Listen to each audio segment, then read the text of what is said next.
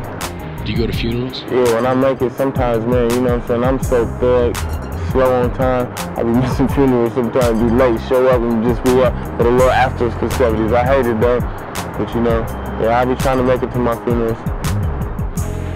So what do you think about death? How does that affect you? Man, the only time I get scared about death is when I know I ain't got it right with God.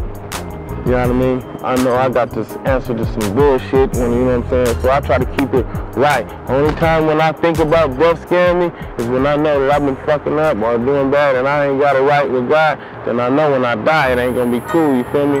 So that's the only reason. When I know I'm doing good, you know what I'm saying, taking care of everybody, I think God put me in a position to have these things and get this money easy as I do, so I can take care of a mass amount of people. So, you know what I'm saying, as long as I'm taking care of everybody and making sure shit is cool, everybody that's worthy, and, you know what I'm saying, not going super hard, you know what I'm saying. I'm a cutthroat, but, you know what I'm saying, some people go super hard and just be Bo Billy type all the time, you know what I'm saying.